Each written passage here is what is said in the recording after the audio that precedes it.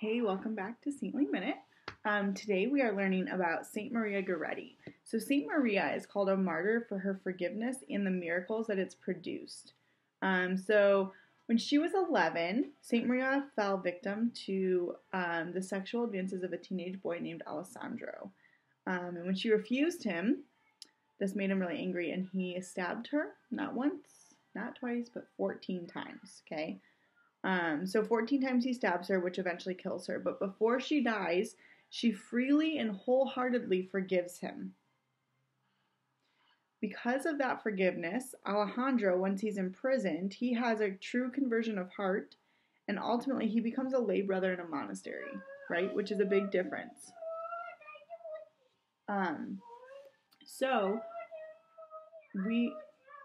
Okay, 1 second, Ro. So we are called, I don't know what that hair is doing. We are called to forgive, right? We're called to forgive. And Saint Maria Goretti is a perfect example of that. So let's ask for intercession. Let's ask for forgiveness. Not just for ourselves, but that we can forgive someone else in our life. In the Father, Son, Holy Spirit, amen. Saint Maria Goretti, we ask for your intercession. We ask that you take these prayers that we are offering to the feet of our Lord Jesus Christ. Saint Maria, you forgave an unforgivable act.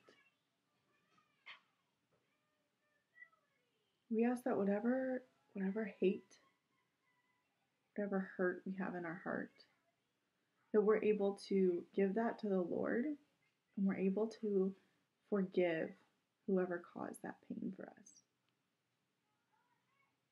Amen. In the Father, Son, Holy Spirit, amen. All right, guys, come back tomorrow at 2 o'clock for our next saint.